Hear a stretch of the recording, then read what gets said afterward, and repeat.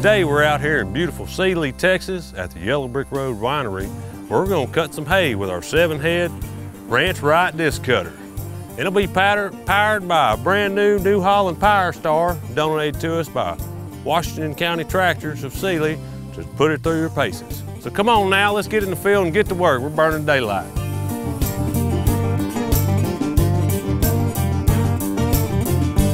Let's go get the job done. All right, after y'all got out to the field and everything's all hooked up and looks right tight and ready to fight, take close attention to how your cutter's angled forward or backwards. You want it level with the ground for a smooth cut so it slides across the ground as it should. If you're too far forward, it'll dig in and start land leveling. If you're too far back, you'll start scalping the grass. And you adjust that by your top link right here. Tighten it up to make it tilt forward and loosen it up to make it tilt back, and just eyeball it before you get cutting to make sure you're sitting as flat as you possibly could. This unit also comes with a hydraulic cylinder to tilt it up when you're in the travel position, swing it all the way up to go through a gate. Now keep in mind, if you do run into something with this machine, the breakaway will kick back and it will swing back away from the tractor. But it's quite a feat to push it back in after that happens. So y'all be safe out there, and let's put her out in the field and see how bad this boy really is.